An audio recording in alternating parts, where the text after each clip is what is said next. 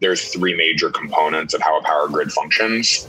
There's a turbine that spins, that generates electrons. The electrons travel along a transmission line, and then there's a transformation that happens to them that makes them consumable.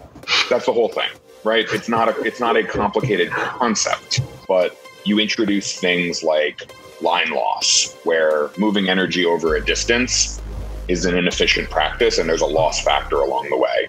Transformation, making sure that there's a sort of equal access to, step down power so that when you turn the kitchen lights on, they work. That like with most things, the internet's like this, roads are like this. All of these sort of emergent networks or networked infrastructure functions in these like more localized than you expect kind of ways. So it's important to know that there's an engineering layer to power grids, and there's a contractual layer to power grids.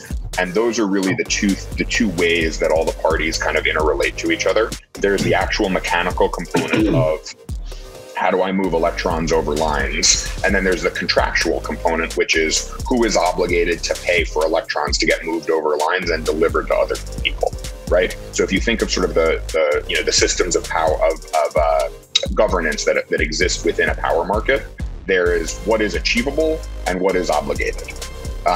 And the way that those two things interrelate with each other end up driving the economics that occur across the grid at the generation and delivery levels.